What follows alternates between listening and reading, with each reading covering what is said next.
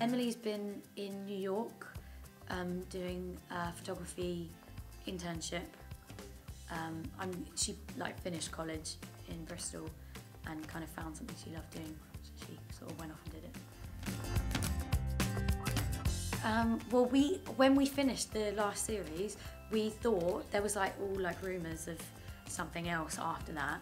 So I kind of, for a year and a bit, we were all like, okay, maybe something else is going to happen. But then sort of there was the next cast, and we were like, okay, so I sort of thought that, okay, we weren't doing anything. So then when I got a call about it, I was really surprised. Happy, but really surprised. Well, obviously I only worked on Effie's one, so I didn't work on all of them. But I mean, it felt similar in that I was working with Lily and Kaya and lots of the same people again. But it felt really, really different and weird at the same time because we were, well, number one, we were in Manchester, not Bristol.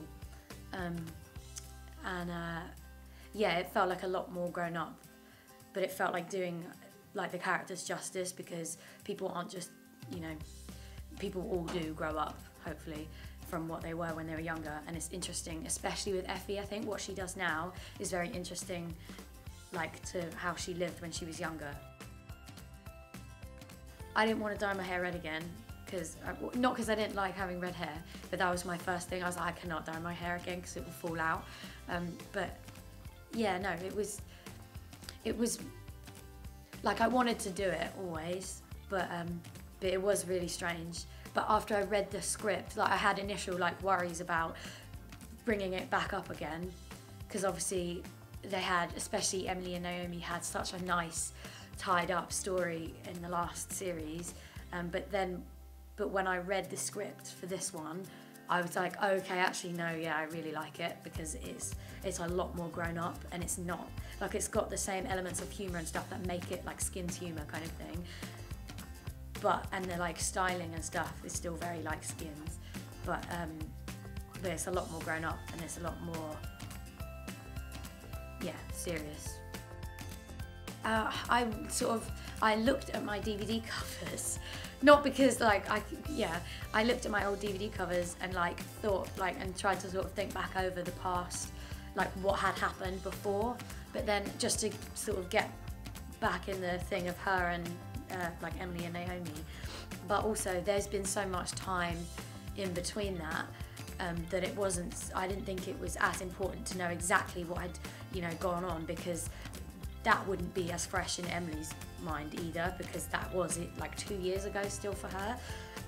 So I just started to think about what she'd been doing in those 2 years, and for that I could make up pretty much anything I wanted, except she had to be in New York and do photography. What Skins was my sort of, I don't want to say break, but Skins was my first sort of big job. Me and Meg did an episode of Doctors before that, but apart from that, it was the first big job that I'd done. So in that, and it was how I got my agent. So it's meant a lot to me. I've met so many really cool people from it who I still speak to. Made some really good friends. And it was I always wanted to go to drama school, but I came to the realisation that I just couldn't afford it about a couple of months before I'd got the part in Skins. So it was I was so lucky to get it, because it was the best drama school ever.